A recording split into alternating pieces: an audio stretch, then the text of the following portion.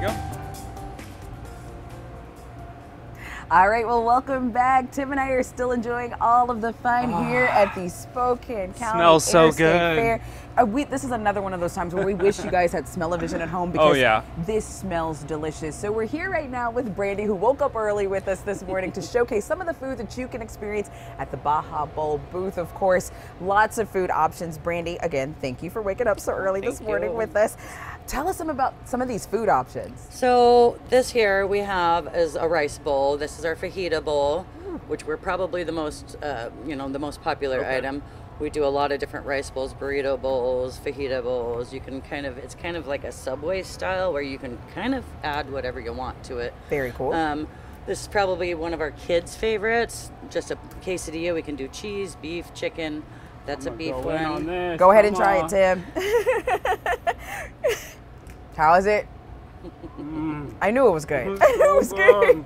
Okay, now you said this one's a new one. This is one of our new items that we are trying this year, and it's the sausage roll. It's got cream cheese, Jimmy Dean sausage, tomatoes, chilies.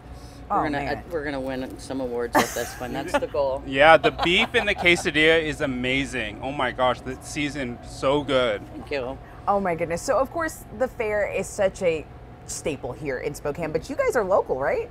Yes, we've been here we're all from Spokane. Yeah. We've had this booth for over 20 years. So. That's so awesome. It's just nice being able to come out to the Spokane Fair and just support local, and you have all of the people out here from all over the place, but it's nice to have a little bit of Spokane representing it too. Yeah. Tell us what else is on the menu that we aren't seeing here.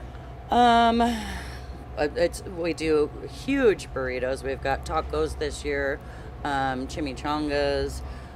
We do nachos. We do the fries that are basically nachos. Oh, yes. But in big fat steak fries. I have a dessert roll similar to this. That's about it.